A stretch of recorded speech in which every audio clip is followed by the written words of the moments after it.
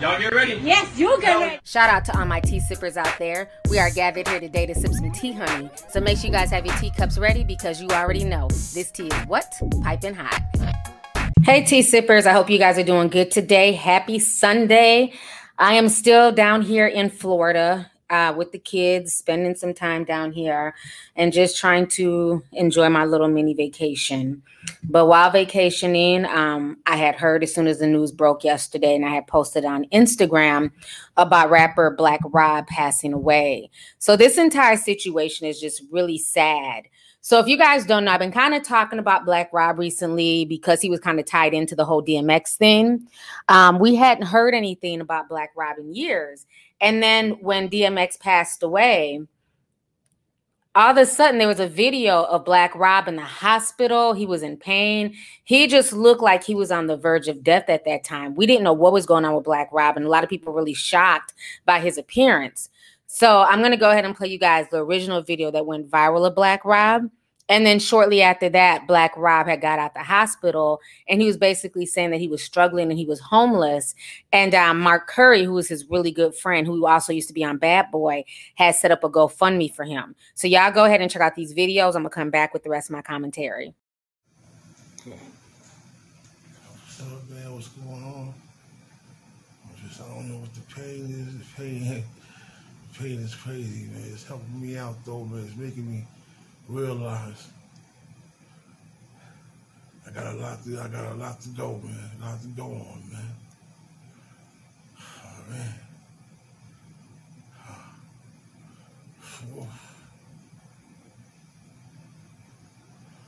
How you feel about X? I mean, I feel everything about X, man.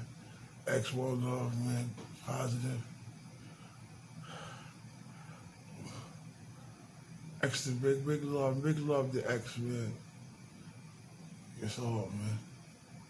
All right. Yo, hold up. Yo, man. I mean, I've been dealing with this, man, for 5 years. Damn. 4 strokes. Damn, man, I don't know what to tell you, man. This shit is crazy. This shit is hard, man. You know what I'm saying? I don't got no house to live in, except probably, man, a apartment, man, for me and my man be trying to get together, man. I'm telling you, man, this shit is strange. It's hard, man. You know what I'm saying? I don't know what the people are going to do, but the people are going to say.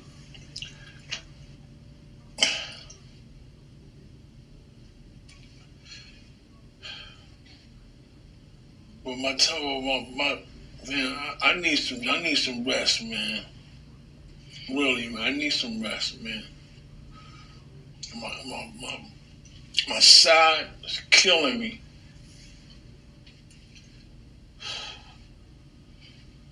Man. Oh, shit. I don't want to talk about it no more, man. All right, so you guys just saw those videos. So after they went viral, you know, people were really upset. People were going at Diddy's neck like, you know what, you're a millionaire. You need to go help out your former artist. So then it was announced that Diddy reached out to Black Rob about 3 days ago. And even Mark Curry had confirmed that. He said that Diddy was trying to reach out to them. But to me, it still kind of felt weird because he didn't call them. He reached out. How he reached out, I don't know if it was via a DM, Twitter, social media, but it doesn't seem like he reached out via a phone call. And it seems like that's what Mark Curry was asking for, was for a phone call so they could talk to him further in details. Good afternoon, lovely people. So I just wanted to share with y'all this. We don't have to wait until we can't do anything to try to do what we can. We don't have to continue to live on this earth grown and mad at each other, can't reach out and say, hey, you know what? Forgive me for if I've done anything wrong. I'm trying to do better. I want to make amends, I want to change, anything like that. Rob is here, and a lot of people want to know how he's doing, but these are the same people. They don't reach out to me. Reach out to me. I don't hate you. I don't dislike you.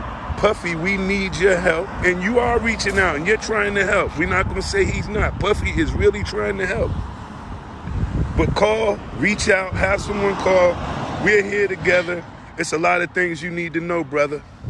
All right, so you guys just saw that video. So like I said, it seemed like Diddy reached out to him after the GoFundMe launched. But strangely enough, the GoFundMe still wasn't met. At that point, they were looking for 50 grand in total, and it had only reached like 23,000. Since Black Rob has died, I think it's up to like 27,000 now. Don't quote me on that. So that was very interesting to a lot of people. So then it was announced yesterday by Mark Curry. He was the one who confirmed it. And I'm assuming Mark Curry is the one who also reached out to Revolt TV. Revolt TV is also owned by Diddy. They were the first outlets, okay? Even before TMZ, they were the first ones to post on Black Rob's death. And I had found out about it maybe 10 minutes after they posted, and then I posted it as well. And, you know, of course, it spread all over social media. But I found that very interesting that the same Revolt TV that never spoke on Black Rob, that was owned by Diddy, they were the first ones to get that exclusive tea to let the world know that he had died, which was kind of off-putting to me.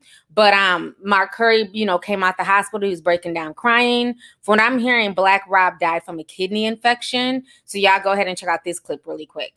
I don't know where to begin this, but I thank everybody for the donations.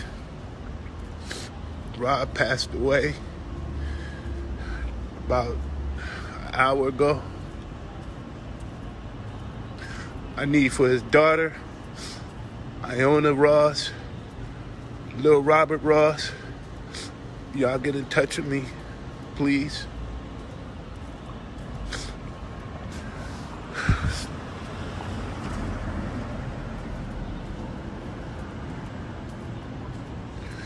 Keep the film. All right, so you guys just saw that clip of Mark Curry announcing Black Rob's death. So this whole thing is really sad. A lot of folks are blaming Diddy, you know, and some people are saying it's not fair. You can't blame Diddy for, you know, every time something bad happens to his artist. But I kind of want to break down why people feel a way about Diddy, because I think a lot of people in this younger generation who are around his kids' age, y'all don't get it. Like for all of us who are older, we were here since the inception of Bad Boy, okay? We were here back when Diddy was Harlem Shaking and dancing in Big Daddy Kane's video and, you know, was working for Uptown under Andre Harrell. So we watched his growth, and nobody was more proud of Diddy's moves and him growing as a Black businessman than the Black community. Like, we all wanted to be down with Bad Boy as a record label, a staff, and a crew, okay? In the words of damn Tupac. You know, nobody was more proud of them. But then over the years, we just saw the shady ways that Diddy got down. And it's just very off-putting to people like myself. I can't praise Diddy. You know, like Azealia Banks said, the industry needs some type of medical insurance that when people are not with the label or they get let go, that there's still something that can help them out because they put their blood, sweat, and tears into the industry. And many of these executives like Diddy and others are able to forever eat out for their publishing, but the artists who made the music, they were not. Now, let's also not forget, okay, a lot of people don't understand this, but a few years ago, Black Rob kept it all the way real. And he talked about how Diddy played him and how he was just basically left behind. He was sick. They cut off his insurance. So he was treated like trash via Bad Boy. So y'all go ahead and listen to this really quick. People up at Bad Boy, nobody reached out to me one time. I don't even care. Because all it takes is a press of the button, Department of Corrections, you know my name, you know my birthday. I used to work here. When I heard that, you know, this nigga went seeing this nigga Wayne in jail, you ain't come see me, y'all. Like, all the years we spent together, like, that shit didn't mean nothing to you, dog. Like, you actually think I'm not your man? So that right there told me, like, yo, that nigga was never my man. Ever. You got like 50 employees, man. You ain't even have to write the letter. I had got sick with the kidney shit, you know what I'm saying? And up there, you know what I'm saying? Like, they was asking me that I have insurance and all this. Yeah, I had insurance. When I was employed at Bad Boy Records, I had insurance. Oh, well, you need to call them and see what's up with that. So I called them. My lawyer calls them, and they talking about, oh, now we took them off of that. Y'all took me off of that, so I'm supposed to get these meds and shit, man. Oh, what? All right. So now It's like, all right, you took me off the medication shit, you took me off the insurance, okay? Now you take me off the website. You don't come see me. You don't write me. You know what I'm saying? I didn't need no money. Like I said, I will always get money. You know what I'm saying? Like my records sell, they sold, so I'm always going to have some type of money coming in my account or whatever. It was like they said, well, fuck that nigga. All right? Now I'm home, and I shouldn't say fuck y'all niggas. You feel me? That's funny, right? Puff wasn't the one doing the records with me. You know what I'm saying? He was just the last word. Good record. I like that. I want to get on that. It's a good record. No, he's not in the studio 20 hours, 15 hours with me. Never. There wasn't no love over there, man. There wasn't no love. Like, you know, dudes was just using, like, trying to use me. Like, yo, why my shit ain't selling? Like, why I can't get it on Music by Mail? Why I can't get it here? Like, why I can't buy a cassette of this shit? You feel me? It's because motherfuckers took that shit off the shelf. They used the Black Rob Report, you know what I'm saying, as a springboard for the Biggie duet album. But Puff wasn't doing nothing. He didn't have no records out. It was dry. Everybody was going. So, okay, Black Rob. You know, I should call myself the savior. All right, so you guys just heard what Black Rob had to say. So, you know, after a while, like I said on my live stream, I have to give this record label the side eye. There were a lot of record labels around that time. You know, we had Rockefeller, we had several others, the Neptunes. And, you know, granted, all these record labels and execs are all shady, okay? But it seems like Bad Boy, I don't know if it's a curse or a black cloud. It's too many things that have happened to Bad Boy artists, you know, starting with the death of Biggie Smalls. Then Craig Mack, you know, asking for his money and, you know, eventually having to go get a lawyer to go get what Diddy owed him to get any type of money. He eventually did get some back. Then he ended up joining a cult, and then he later on died. Shine was in prison for 10 years, and he got deported. G. Depp was with Bad Boy, was doing well. Then all of a sudden, out the blue, he decided to confess to an old murder, and he's in prison until 2026. You know, it's just really, really strange. You know, Mace, he went from being part of Bad Boy to being a pastor to blasting Diddy.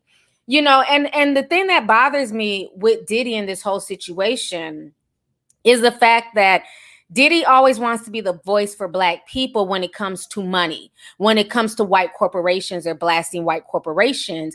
And, you know, great message, Diddy, but you're just the wrong messenger. So over a year ago, I did a video about how Diddy got up there and he got on stage and he basically went off about how these white corporations are eating off these artists and not giving them what they deserve. I mean, it was a long, drawn out speech. And even Meek Mill was talking, and he was on Twitter, and he basically said, what's up with these different race men got these young black kids in slave contracts in the music business? Come get with us if you need help fixing your situation. DCX Rock Nation, it's literally stealing. Now we found something we can get rich off of. I get what Meek Mill is trying to say, but what he doesn't understand is that Rock Nation is just as shady as the rest of these white business executives and these white business labels. And it's funny because so many times we'll look at Atlantic and Universal that are owned by white people, and, you know, we'll say that, oh, they're treating these artists bad. They're scamming these artists. They're not paying them their worth. But many times people don't want to pull back the onions and the layers of black owned music labels like Bad Boy and Rock Nation and things like that. And so that's what Mace was saying. That's why when he went off on his tirade, I agree with him 100%. Y'all can go back and watch that video. And Mace was talking about how Diddy bought his publishing 24 years ago. And he gave Mace $20K. And since then, he's made millions of dollars off of that publishing. To this day, anytime Biggie Smalls music is played in a commercial, TV show, movie, Diddy gets that money. Diddy owns Biggie's publishing. So a lot of these artists, he owns their publishing, and they can't even fight to get their publishing from him until they reach the age of 50, which is ridiculous to me. Okay, so also let's not forget the infamous conversation with the Locks, when they had to literally confront him on Hot 97 to try and get out of their contract and try and get their money. Diddy has had a really shady reputation, you know, throughout his career. Y'all go ahead and listen to this snippet really quick. First of all, I'm at my office right now. I'm always accessible. y'all ain't got to get on the radio and do certain tactics and do certain things to ever holler at me. Jadakiss, last time I saw you, I told you, let's get together, let's talk. You know what I'm saying? I told you I'm accessible. I said if anything don't come, if there's somebody standing in the way for you expressing yourself, or any of y'all expressing yourself, y'all can come get at me directly. You know what I'm saying? All that throwing the refrigerator and you gonna kill, y'all ain't killing nobody, man. You know what I'm saying? We businessmen. We all mature adults here. All that right there, I'm at my office. Y'all can sit on this interview with her and talk as long as y'all want to talk about it. Or you can take the invitation I gave you before. But it's not even getting there because of your get on the radio, whatever tactics. I ain't your enemy. Dog, we just need to bang like that on cats that's coming at you. I ain't your enemy. Just yesterday we got a note from your office saying you don't have no idea of none of this or nothing. Just yesterday, your lawyer told us that. I see you at the show backstage. You said find out what it was. But don't sit here and portray like Puff took nothing from y'all. What is it? What is it? What do you call it? If it's 10 years, what do you call it? And don't say we can come to your office or do none of that, because we can't do none of that. Street Wars Volume 14. We can't handle it no other way but with lawyers, and you know that, so don't get on the radio and act like a tough guy or none of that. Wait, you know how we can settle? You acting tough. I'm at my office. So why don't we stop talking on the radio? Now, you want people to stop talking because you just don't want to know the truth, dog. We made one record with you. Money, Power, Respect. It's 10 years later, and you still got half of our publishing. Now, there's no way you can make it justifiable that you say you deserve half of our publishing. You to my face. We just at the concert. You ain't saying nothing. What are we going to do saying it to your face? Get sued? What do you want us to do? We can't touch. We can't be violent or none of that. We can't even have saying all this, dog. 2 years ago. All right, so you guys just listened to that clip. Also, let's not forget when 112 was interviewed back in 2002, they said that their deals were straight up doo-doo. Like they had horrible, shitty deals is what 112 said. So everybody can't be lying. That is why 112 ended up leaving Bad Boy and going to Def Jam. On top of that, let's also not forget Machine Gun Kelly was signed to Bad Boy as well. And he came out in 2012 and he was complaining. He said that his deal was for $1.5 million and he's only seen 1/16 of that. He said he doesn't even understand like the whole concept of his deal because none of that has turned into any type of tangible money for him. He's only gotten a small fraction of that. Faith Evans also left. She had the same complaints. She felt like Diddy was not giving her, the attention that she needed, and it was just too much. So she ended up leaving as well. So again, everybody is not lying on Diddy. So he has a horrible track record of taking advantage of his artist, and that's why people are snapping on him. And I think that's the part that's just troubling to a lot of people. And I think where a lot of these artists mess up is that they think that this is family. Now, remember, back in the day, Diddy had an album called No Way Out. And it was called Puff Daddy and the Family. This was after Biggie Smalls died. It came out in 97. And, there was so many artists on there. And it was those artists, those Bad Boy artists that made that album hot.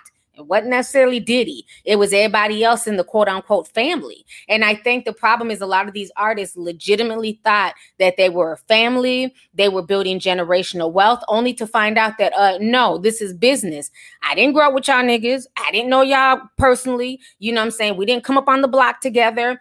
I met y'all as strangers and I ended up signing y'all to my business. That is where a lot of people confuse stuff. And sometimes when you see a black face and somebody's black like you automatically think that they mean you good, but they're no different than the white execs that are here for business. So I think you need to have that mentality no matter what you're trying to do in the industry, regardless of the race of that person. Always look at it as business and not family. Okay, because the whole situation is sad. It definitely was not about family in the long run to Diddy. It was strictly about business and Diddy and his family being able to build generational wealth. What happened to the rest of these artists? It's not really his problem. Just like with Total, they're also out here struggling. Now, let me also say this. Another thing that kind of gets on my nerves with Diddy is the hypocrisy of him, like I said before, constantly wanting to call out businesses and white corporations. So he did that a year ago at the Grammy stage, like I was stating. If you guys don't know, about 2 weeks ago, he was blasting GMC. Now, what I find very interesting about him blasting GMC is that Tamika Mallory, who is an activist, right? They say that she's not with Black Lives Matter, but to me, all that shit merges into one. She's with her own organization, but they all are kind of under the same umbrella. But if you want to dice it into smaller pieces, that's fine. I call all that shit Black Lives Matter. But basically, Tamika was blasted back on March 30th because it came out that she took a corporate sponsorship deal with Cadillac, who is owned by GMC. Now, what I find funny is if she had no problem with this commercial and did not feel away, do you know that today on April 18th, if you go looking for that commercial on YouTube, you cannot find it. It is private. Because that's how much backlash they got, that they made the commercial private. Let's not forget, she was also on the Grammy stage performing with Lil Baby during his performance of The Big Picture. So a lot of people have been side-eyeing, you know, a lot of these organizations. So I find it very strange that Tamika was getting a lot of backlash and flack for her Cadillac commercial. Well, shortly after that, because this was on March 30th, on April 8th, Diddy went on a whole tirade blasting GMC. So I found that very interesting. I didn't talk about it back then, but hell, I'm going to talk about it now because all of this stuff ties in together. So he was very upset at GMC. So he wrote this long ass dissertation on Revolt TV. It was a big open letter. I'm just going to, you know, read a small synopsis. I'm not going to read that whole dissertation. But basically, this is what he says. Basically, he starts out by quoting Archbishop Desmond Tutu.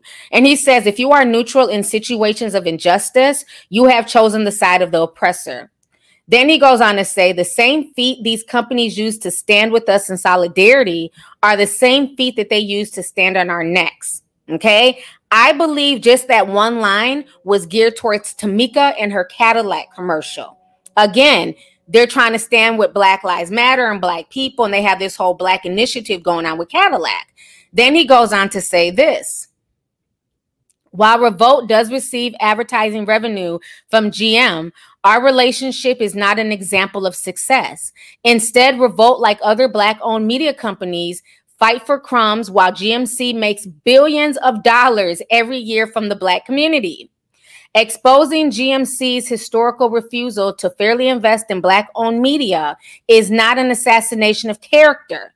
It is exposing the way that GM and many other advertisers have always treated us. No longer can corporate America manipulate our community into believing that incremental progress is an acceptable action. Corporations like General Motors have exploited our culture, undermined our power, and excluded Black entrepreneurs from participating in value created by Black consumers. Then he goes on to say, in 2019, brands spent $239 billion on advertising. Less than 1% of that was invested in Black-owned media companies.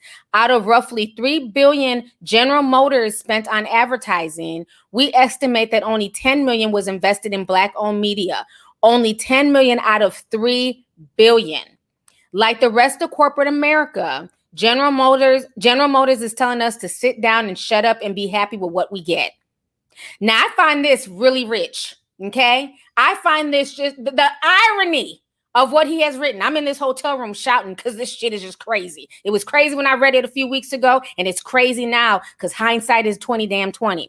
I find this very, very rich that he has so much to say about GMC giving Black folks crumbs after, you know, the whole Tamika debacle, right? I find that very interesting because the same mentality that GMC uses to keep their business afloat and make their money and line their pockets is the same mentality that Diddy has. You gave your artists crumbs while you sat there and ate off of them and kept your foot on their neck and didn't allow them to grow. The message is correct. A lot of these white corporations take advantage, but guess what? People like you and Jay-Z do the same thing. But see, the Black community is not ready to have that conversation because you guys are millionaires and you know, damn near billionaires. People don't want to look at y'all in a bad light. People don't want to call it out. So when people like me and others call out the bullshit, we're seen as haters. You know, we're seen as being negative. It might be negative, but the truth is the truth. How can you sit there and call out GMC or call out the Oscars or the Grammys, and then in the same breath, this is the same way you behave towards your own people, towards people who have worked for you? Now I'm going to say this.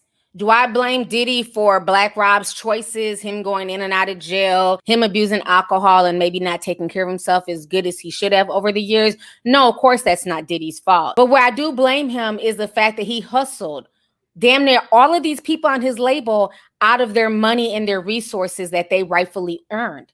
And that's not okay. He's been living well high off the hog for years off of these people. And meanwhile, all the people who helped to get him there are starving and broke and homeless. It's like at least pay them their rightful dues. And then if they trick it off and mess it up, then that's on them. You notice Master P had a black label, but you don't see his artists coming out every other year talking about I'm dead, broke, and homeless, and Master P never looked out for me, and he took advantage. So there's a way that it can be done. Remember when Snoop left Death Row and went to go sign with Master P's No Limit, Master P looked out for him, looked out for Snoop Dogg's wife. You know, he paid him fairly. And that's what it should be about. As long as you've done right by people, you can sleep good at night. Nobody can accuse you of anything. But the fact that he's shitted on so many people over the years is why he's constantly getting blamed for stuff. And I think a lot of the younger generation, they don't understand it. They don't get it. But I want to do this video to kind of break down to y'all, you know what I'm saying, why people are pissed off and why he's constantly getting blamed, because a lot of these artists end up in these horrible situations due to lack of money. The whole situation is really sad. And the craziest part is in his death, he's going to be richer in his death than he ever was in life. Do you guys know that as of yesterday, DMX's streams have risen 900% in the past 3 days? They have risen over 900%. They've never been that high the whole time DMX was alive. And that's the same thing that's going to go to Black Rob. Okay, that's the same thing that's going to happen to Black Rob. Folks are going to start reminiscing, playing his music, downloading, streaming. And guess who gets that money? Diddy. So again, these artists are definitely always worth more dead than alive. Just like Michael Jackson, just like Whitney Houston, the list goes on. But what I do want young people to take from this, I don't want this video to be too long. What I do want y'all to take from this is to understand that everything that glitters is not gold. And a lot of these musicians, a lot of these entertainers are really struggling behind the scenes. Even when I go back and I watch Black Rob's Whoa video and I see him throwing money and talking about how he has all this money, but in reality, he didn't have that. So don't be so, you know, entranced and fooled by these riches and by these luxury items that people are flossing, because a lot of times it's not real. It's just not real. It's a lot of people fronting and making it seem like they have all these homes and bitches and cars and money and clothes. Half of that stuff is rented. So, you know, don't get too enamored by a lot of the stuff that you see on Instagram, in these music videos. A lot of these folks are not living that trife life. It's way more important to live within your means. Get what you can afford, get what's in your price range. So that way you're not stuck in your old age having to beg for GoFundMes and having to beg strangers on the internet to help you. I mean, that's sad. That is sad that so many of our legends are going out like this because of horrible contracts. And what's even worse is that some of those contracts came from people who look just like them. So on that note, I'm out. Let's go ahead and get the discussion popping. Let me know what you guys think about all of this stuff that went down with Black Rob. Diddy reaching out to him after the whole GoFundMe situation, Black Rob passing away. And what do you guys think about bad boy in general? Do you believe that there's a bad boy curse? Or do you feel like, you know what, this is on these artists, that's on them if they, you know, didn't read their contract? Oh, well, this is business. And how do you feel about Diddy constantly trying to blast these mega white corporations like GMC and the Grammys and things like that? But in the same breath, he's treating his own black employees, black artists like trash and not paying them what they're worth. One more thing I want to say before I go. If you guys have not heard, it's been announced that Diddy is supposed to be covering Black Rob's funeral, which I think is a good thing because I don't know if he really has it like that or his family was going to step up and be able to pay for it.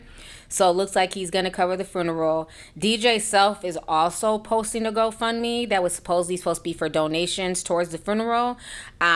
I don't know where that money is supposed to go, but it looks like Diddy is covering the funeral. There's been several GoFundMes that have popped up in the past 24 hours.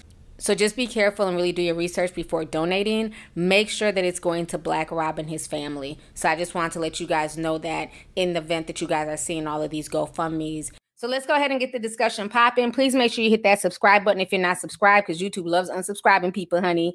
Make sure you hit the like button. Don't forget to share the video. Last but not least, make sure you hit that bell so you can be what? Down with the notification squad. So on that note, happy Sunday, and I'll talk to you guys later. Deuces.